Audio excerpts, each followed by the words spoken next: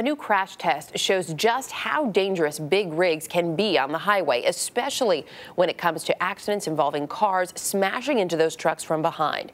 CBS News national correspondent Jim Axelrod is in Secaucus, New Jersey this morning with the details, and they will definitely make you sit up and take notice, Jim.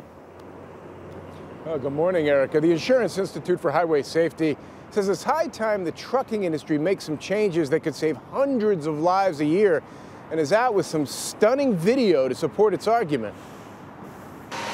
Watch this Chevy Malibu, which gets a 5-star safety rating from the National Highway Traffic Safety Administration, hit the back of this tractor trailer at 35 miles per hour. Hitting a brick wall would actually be safer, given all the advances in safety technology.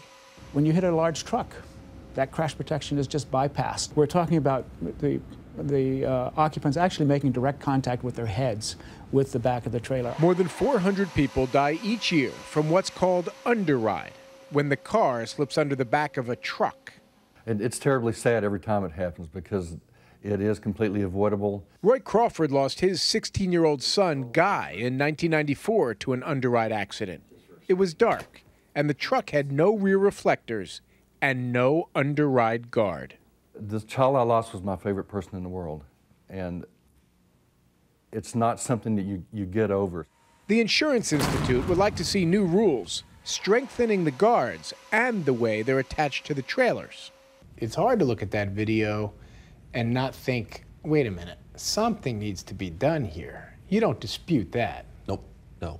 There's clearly a step that probably needs to be taken. It would be only the second time in 58 years the federal government implemented new regulations regarding Underride guards.